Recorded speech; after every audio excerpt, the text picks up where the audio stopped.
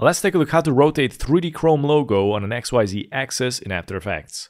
Step 1, create a new composition, rename it. I'm gonna go with 1080p. Duration is gonna be 5 seconds, black background, click OK. Select the type tool, type in something, press the letter S, scale it up. By the way, I went with the Neue Haas Grotesque, a black italic. Also make sure that the anchor point is in the center of the text. If it's not in the center, you can press and hold Alt and double click here on the pen behind.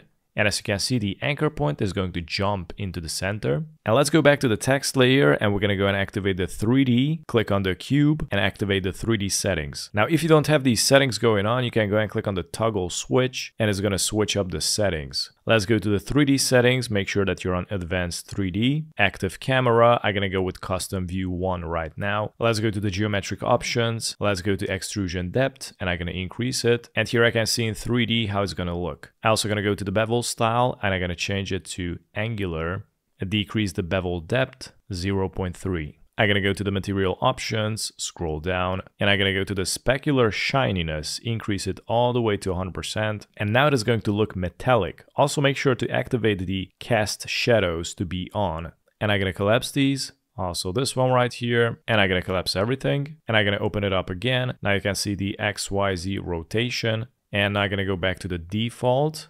And if I go to the Y rotation and I rotate it from here, you can see it is going to rotate from the X axis, basically from here at this point. But the axis is going to need to be in the center. So I'm going to go back to 0 right now.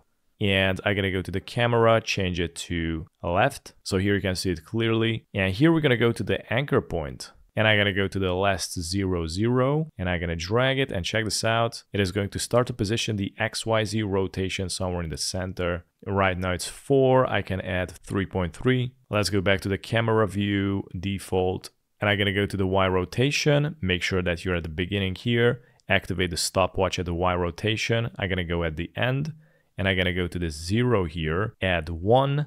And this is going to rotate at 360-degree angles. And I'm also going to select this anchor point and push it all the way out. And if you bring it back, hit play, it is going to rotate it perfectly from the center. If you want to make this rotate faster, you can bring this anchor point a little bit more in. I'm going to go actually to the 3rd second. Why not? I'm also going to go to the work area and bring it into the 3rd second. Let's see what happens. It rotates faster. But I'm going to leave it on 5. You also can add more 3D shading on this text. So I'm going to go right click here, new, and select light.